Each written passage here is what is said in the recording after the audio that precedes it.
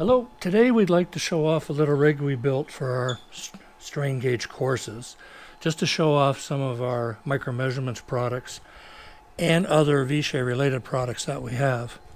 The key element is a 3-element rosette on a bending beam, so we get to show off bending, torque, and side loading, although minimal in a beam like this. We have a small load cell, one of the older V-shaped products, and a third-party linear potentiometer that we use for showing off displacement. The rig itself allows us basically to do a load and stroke, very simple, like a testing machine, with the 3-element rosette showing the strain in the beam. I'll demonstrate it purely by loading it up.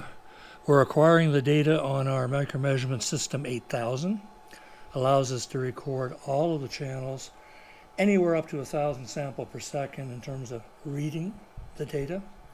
The A to Ds function much faster though, so you'll never lose data, transient data.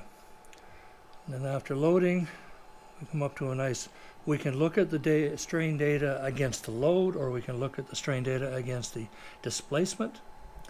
Also showing off Strain Smart, which is our functioning software for the System 8000.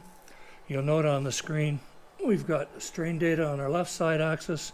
In this case, it's the displacement sensor that's currently on the right side axis, and then our time base on the bottom.